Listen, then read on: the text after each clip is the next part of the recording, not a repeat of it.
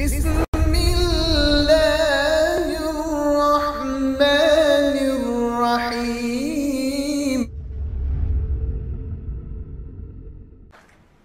Assalamu alaikum wa rahmatullah. Assalamu ala man taba al-huda. We would like to begin today with a quick reminder. I know a lot of you may have come here for the extra credit. Trust me, I was in college. I remember those days. You know, you don't know how you're doing your final. You could use the extra credit. But I would like to discuss something which I think is very important and look at the significance of history and our place in history and how this event can actually affect that. If you think back in history, you ever wonder, how could it be? You know, we get fed these news feeds about the past and these massacres, and you know, when you see people rushing in huge crowds to greet Hitler, somebody who's, you know, again, we've been taught about how cruel and insane and, you know, a homicidal maniac of a person he was, and he drove Germany into, you know, almost at the brink of destruction and everything. Then you wonder, how was it that that many people, millions and millions and millions of sane, regular, hardworking people would follow such a leader, and would follow such a leader and allow him to carry out acts of genocide and acts of mass murders, invading countries, trying to wipe out populations. How did people who were men of God even follow such a man and agree with him to be able to bring forth a very common picture that we see? I'm sure everybody's seen these pictures before. How did this happen? I wonder myself. And you know, not to think too far into far-off lands, even if you look at our own country. This is a period that our country went through. Can you imagine? Look at the sign. Who wants to read the sign for me? Somebody. Raise a hand. Gentleman right there at the front. Man, you're racist. How could you even use that word? Right? Imagine in our time if somebody said, Japs, keep moving, this is a white man's neighborhood. Imagine how offensive that would be. How many people here would be offended by that? Oh, you wouldn't be, really? Seriously? Okay. You're going to have to stay on the ball with me, and I'm watching you guys. Alright? So everybody here would be offended by this. Imagine if ordinary citizens who had no crime, that committed no wrongdoing, were arrested and taken and put behind barbed wires and made to wear uniforms and humiliated and put in prison internment camps in these kinds of cages for years and years without even being charged with a crime. How many of you would be appalled by that as an American? Somebody wouldn't, apparently. I'm just kidding. Okay. Imagine this. Imagine notices like this. If you go into a neighborhood and there's a notice that if you're of a certain heritage or a certain people, you're not allowed to be in this neighborhood. You have to, even if your ancestry, you have to go straight to a prison camp, even though you've done nothing wrong. And imagine if politicians were trying to ban an entire group, a segment of society, even though that segment in a whole had done nothing wrong. Imagine, how could Americans have let this happen based on the freedoms? Oh, and I got the roll music and everything. Even though America was based on such rules that we believe in people being equal, imagine what would you have done if you were there during this time? How did this happen? The media, propaganda, villainization of a people. Do you see this cartoon? What is it telling you? It is telling you that all people of Japanese ethnicity are only awaiting an order from some emperor to attack America, even though this was totally false. Totally false. You know who drew that? Dr. Seuss, by the way. No, I'm not kidding. Look it up. So when you have this kind of a war where you take cartoons and you make pictures that make you think that there is an ethnicity or a religious group, here it being the Jewish population in Germany, that is stabbing you. They are your hidden cells. They are waiting amongst you to attack you because they are your enemy. When you get fed this propaganda and you don't read and you don't think, and you don't speak, then you start to think that there are certain people that are not humans. You start to think that they're animals. You start to get fed this idea, and you start to buy it. And this is something we have to be very careful about, because what happens, it takes a human being and starts to make a human into being less of a human, dehumanization. You see what they do? If they don't want you to be a human, they give you a number. This is from World War II, and this is from a few years ago. So, if you look at the idea where you start giving numbers to people, that's why prisoners are not given names, they're given numbers, so that people don't think of them as people. You see, you take the human aspects away, you cover up the eyes, you cover up the faces, you cover them up so then they don't look like human beings. So when you're being told that people were electrocuted and shocked and tortured, you don't think of them as being humans. Waterboarding, it's probably some fun activities like surfing. Sure, why don't you go try it? So when you look at this kind of a thing, then you have to think in our time, when this is happening, what are we doing? As people of conscience, as people who look back at Germans during World War II and thought, how could they let that happen? As people who thought back to the 40s about what the Japanese were going through and the internment camps, and we thought, how could Americans have let that happen? Innocent people were being rounded up and put in 8 cages, never even being charged with anything. How could that happen? It's because people didn't take the time, like you today, to come out and think and realize and speak, and then realize that maybe what we are being fed, like those cartoons, aren't the truth. So who are we going to be like in this time? We talk about the times of Martin Luther King. We watch these movies about Malcolm X and the struggle during the civil rights movement. And all of us think, yeah, I'd be right there, right? I'd be right there. I'd be that guy. You know, I'm like, I'm with you guys. You know, I want to stand up for what's right. You know, I'd be the guy against the Nazis in Germany. But would we? I mean, if we're going with this propaganda today that we're being fed, if we're not trying to clarify these issues, build those bridges, read ourselves about what is being fed to us through Fox and all these other shows that are no longer the news but more propaganda machines, then we aren't that guy. Then we are those people who quietly let a massacre, a genocide, an internment of our civilization go on. And we don't want that to be. And that's one of the points today, is to clarify some of those issues and make all of us understand that history, when you don't know it, when you don't think about it, it will repeat itself. And if you don't believe me, look at what's going on. You know, when we see these mass rallies that were anti-Semitic, talking about getting rid of the Jews and how Jews should no longer be in Germany, we're seeing the same thing today in Germany. Same country, different religion, different ethnicity, but it is going on. So where will you stand? If we talk about Germans and how could they do this, well, look at what's going on in our own backyard, where people are not allowed to build places of worship, where people are being criminalized as a huge population with the actions of the few. And this is why we want to look at history and then our time.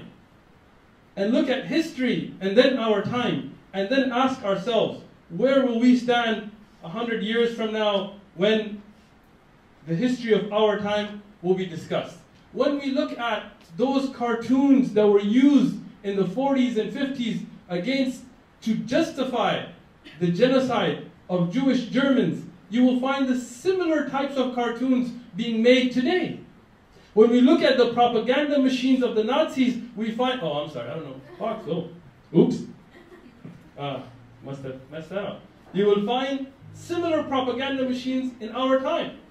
So what are you going to do? Are you going to sit and watch and let that feed your brain? Or no, are you going to be like those people that will go and speak to a people, that will attend a mosque, that will talk to a Muslim, that will pick up a copy of the Quran and read for yourself and know what is the truth from what is propaganda? Speak to a Muslim. You have Muslims here on your campus. There are about 8 million plus Muslims in the United States.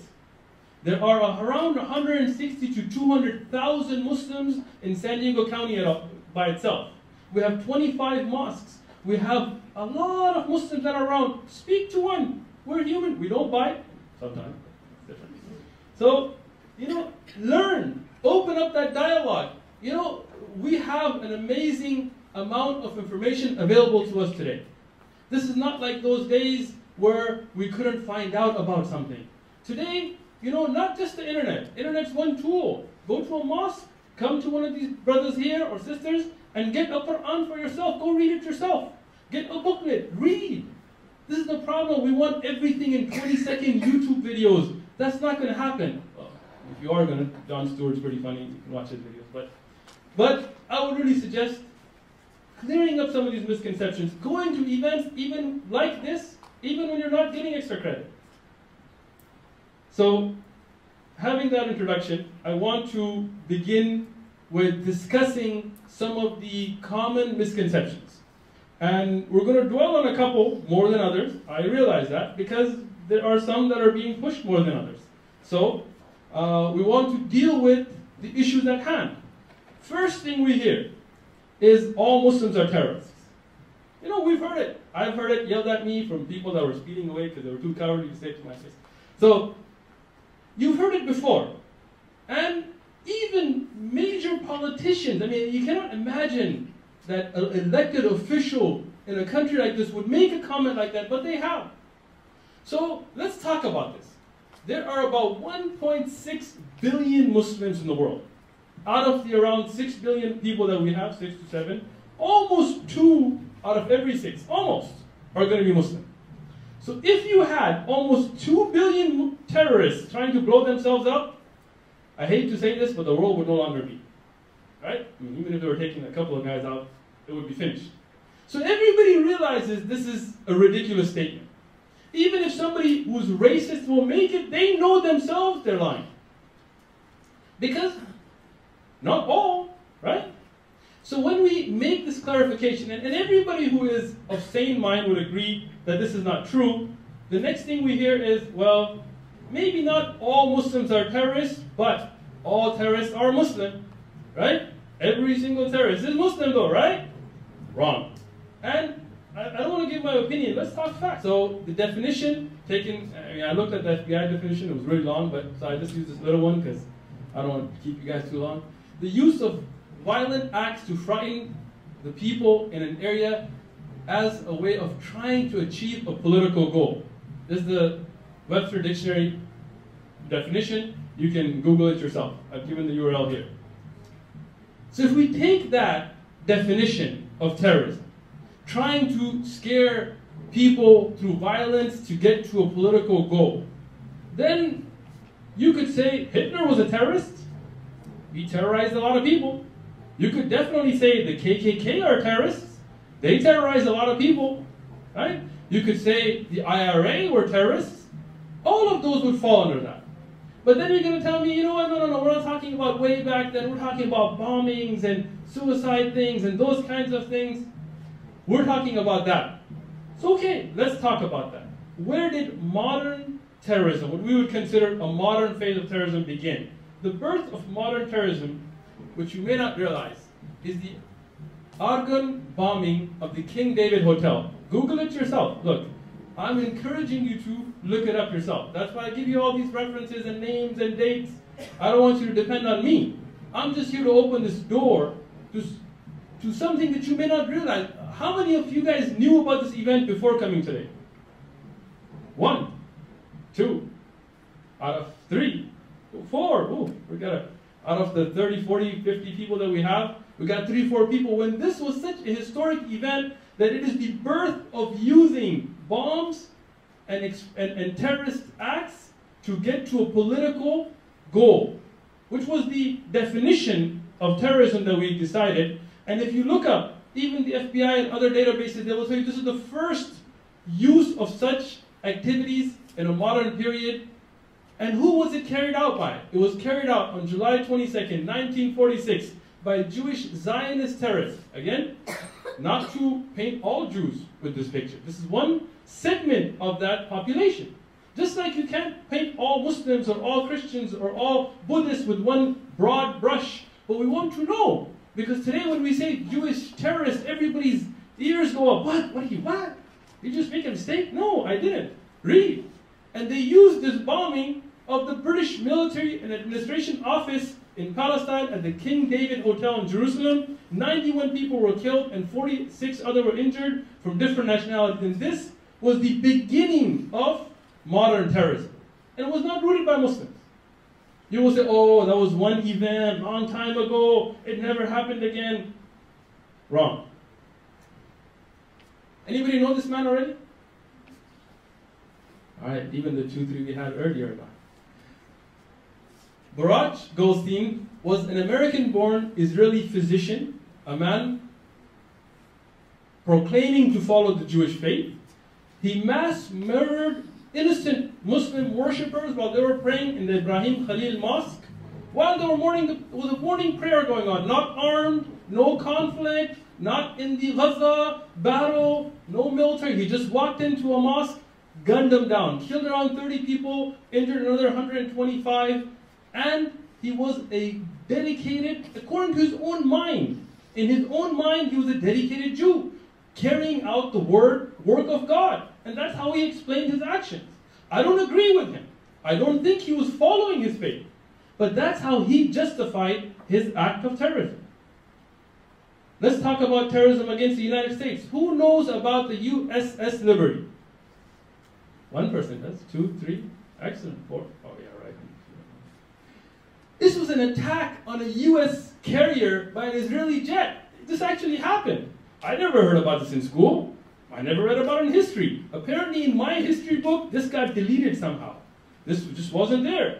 But when you go and you research and you watch the videos of those survivors that were on that carrier, they will tell you this was no accident.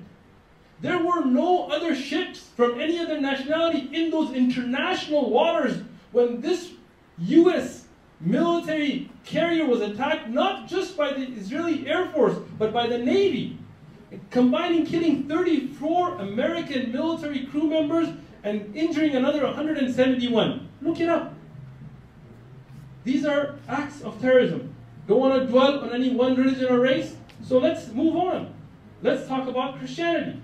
Has there been terrorist acts committed in the name of Christianity? I will quote President Obama, who recently made this comment that he's got a lot of flack for, but read what he says. We shouldn't get on a high horse and think, because President Obama, contrary to what the Tea Party may think, he's not Muslim. He said he's not.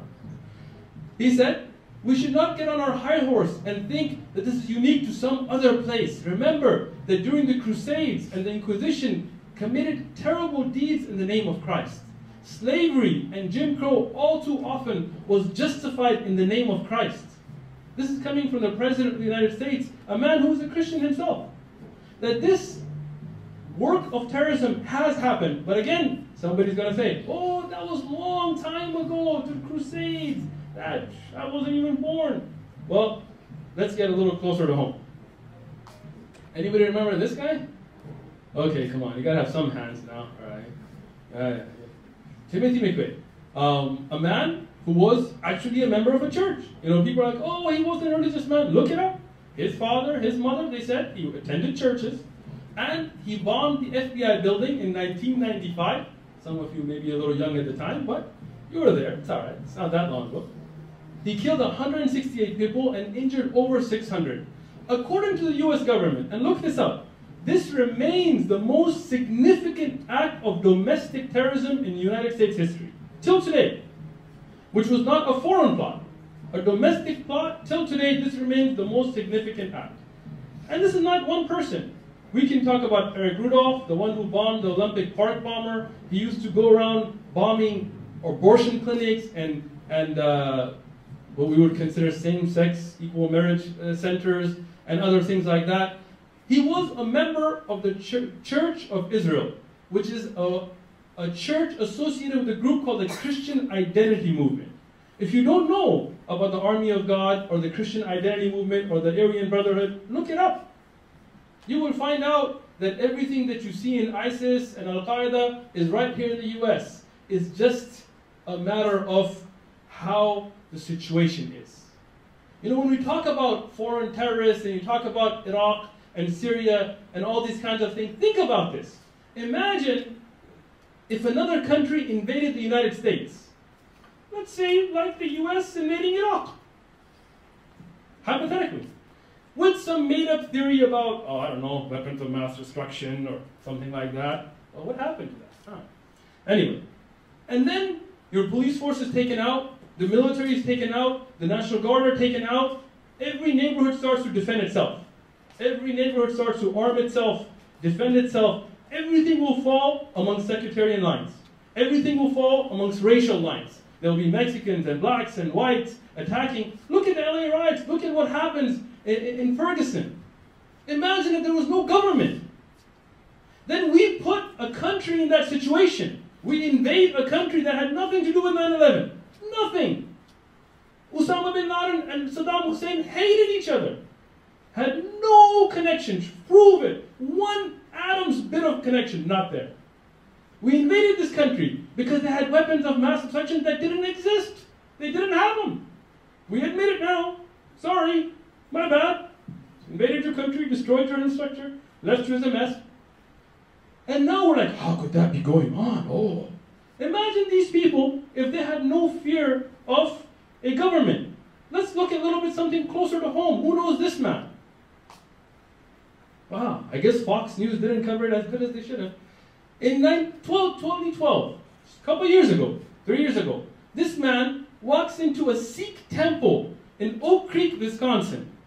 And even though he is an ex-veteran, army, served in the army, he is, as you can see, a very proud white supremacist, a man who sports the cross, you can see. He walks into a Sikh temple and opens fire, guns down innocent people in Wisconsin, in the US. Right? And what he's trying to do is kill Muslims, but because he's racist, and racist people apparently are not the smartest people in the world, he doesn't realize they're Sikh and not Muslim. Not that it would have been any better. But this is a man who is a terrorist. So when we talk about terrorism and all terrorists are Muslim, then we should read before we speak, and we'll realize that terrorism has no religion. We will end this with this gentleman. Who knows him? Come on. See some hands. We got 1, 2, 3, 4, 5. Wow, this is pretty disappointing. This man, he is of Norwegian descent. He attacked a government building in Oslo with a car bomb, killing how many people was it? Few people there, and then he continued his massacre by going on an island and killing 69 children at a youth camp. You look at the picture, he's executing kids. 69 kids, and the people, 8 people at the building, all of them, he does it in the name of a crusade. He writes a 1,500-page manifesto with crosses and crusader symbols talking about the crusade of Europe to get rid of the infidel Muslims from Europe. But Fox refuses to call him a Christian terrorist. Why? If a Muslim that never prayed in his life, was not a member of any mosque, just went nuts and shot somebody, it would be Al-Qaeda and ISIS's special, sleeper cell that's went into action, and Islam and Muslims and Quran. But when a man who himself writes a 1,500-page manifesto talking about his actions being for Christ, being a crusade, who is a member of a church. You can look up his biography, Wikipedia him, Google him. He was a member of the Christian Church of Norway. He was a man who considered himself a Christian carrying out a crusade. But nobody wants to call him a Christian terrorist. Bill O'Reilly, no, what? Christian, no way. This is a double standard that's being fed to us for a reason. And we don't want to just harp on these religions. If you want to keep going, let's talk about Hinduism. Hinduism, a religion that we usually talk about and think of flowers and peace and meditation and yoga. You don't think they're Hindu? Look up the Gujarat massacre. Look up the RSS, BJP, Modi that came here, the Prime Minister of India. He was banned from the US until he became Prime Minister. Why? Because he supervised a genocide in Gujarat. Under the name of Hinduism, a religion that is supposed to definitely produce peaceful people. You talk about Buddhism. Come on, Buddhist terrorists? No way, right? You can't even eat meat. Yes, there are Buddhist terrorists. Look up Time magazine. Read about what happened and what is happening in Myanmar, which used to be called Burma. A massacre at the hands of Buddhist priests. My point is not to insult any other religion. My point is to clarify that terrorism has no connection to any religion or ethnicity. It's a tool that is used by people trying to get to a political end. It has been used by people of different faiths. It has been used by atheists. It has been used by the Red Army, which was an atheist Japanese terrorist organization that let out nerve gas in the subways in Japan.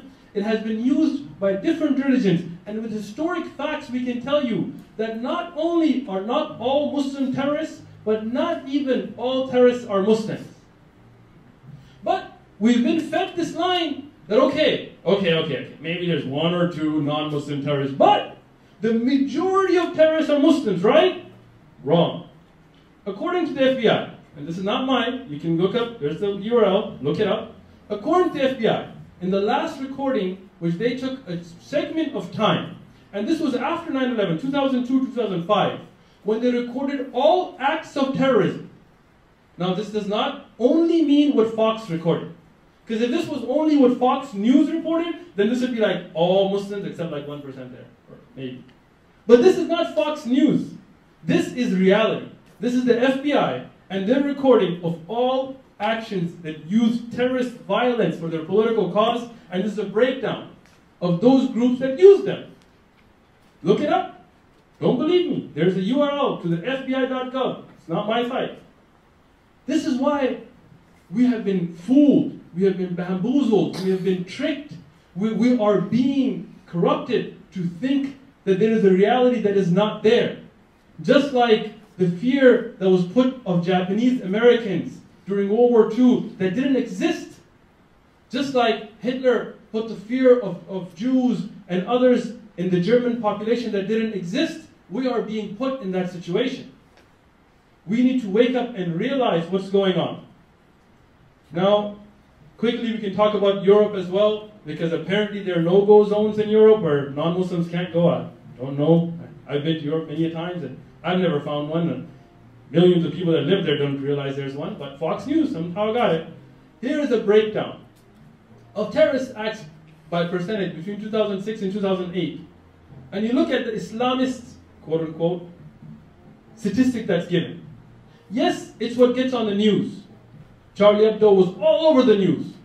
But when 3 Muslims were executed by a man execution style just recently, here in America, we don't see that media coverage. When in France, Muslims are regularly killed by hate crimes, we don't get that media coverage.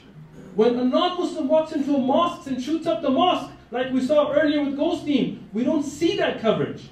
And that's why an unbalanced picture starts to form in the minds of people. Now, having discussed this, I know a thought may still be coming. Well, maybe people of other religions, they used violence, but in Islam, it's the Quran that preaches violence, it preaches hate, right? That is wrong. When we look at the Quran, and we have a Quran, if anybody wants a Quran, we can get you a Quran, read it yourself. It's not, we don't have any edited versions. You know, when you go to a Barnes & Noble or like some kind of bookstore, I'm not trying to plug any bookstore here, and you go and you check the Bible, you will find a lot of versions, right? You will find the King James Version, you will find the new updated King James Version, you will find the New Living edition, you will find the Catholic Bible, which is a different amount of chapters than the Protestant, you will find the American Living Version, the new revised edited King James Version. But in the Quran, we have one Quran. Shia, Sunni, this, that, we have one Quran. So you want to get the Quran, read it. Here, I'll give you references myself. What does the Quran talk about? Anyone killed who kills a person unjustly, it would be as if he had killed all of humanity. And if anyone saved a life, it would be as if he saved all of mankind. Now, are there verses in the Quran about fighting? Of course there are. I'm not going to lie to you. It's a practical book. Every book does. The Bible has it. Don't believe me? I have one. We can read it in a minute. But what Fox News doesn't tell you is when you read those verses, read what comes after it. Read what comes before it. Read in context. And you will find that always, even after the verses that have to do with battles and war, it will say, if they incline towards peace, then incline towards it. And trust in Allah. Surely He's the all-seeing and all-knowing. Always, even when there is battle, if there is a way to stop the battle and have peace, that is what the Quran orders us to do as Muslims. Now, somebody may say, oh, but there are battles and talks of killing and stuff in the Quran. So, just so we don't have any misconceptions, here's the Bible. I didn't print it. Somebody gave it to us somewhere trying to convert us. So, Isaiah 13:14, verse number 21, prepare slaughter for his children because of the iniquity of their fathers, lest they rise up and possess a land and fill the trace of world with city. Killing of children. Okay. Talk about brotherly love.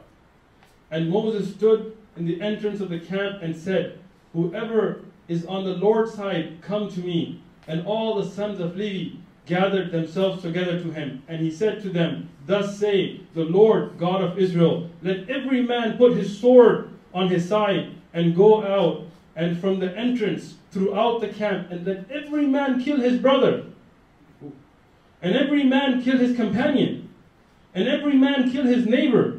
So the sons of Levi did accordingly, and to the word of Moses, and about 3,000 men of the people fell dead that day. Now, does this mean that Christians are ordained to do these kinds of actions? No. I'm not saying that at all. But can you take any religious text and take verses out of context and justify killing? Yes. Has it been done by the Bible? Yes. Google it. Hitler used the Bible in his speeches. This is what the President Obama said.